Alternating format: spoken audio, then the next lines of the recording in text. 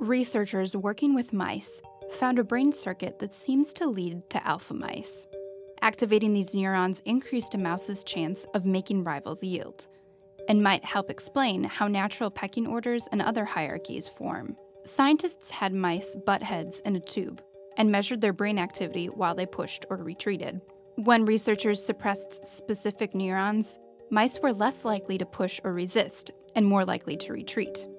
When researchers used light to continuously stimulate the neurons, mice won a lot, even against opponents they lost to. And when researchers stopped using the light boost, the dominance effect persisted.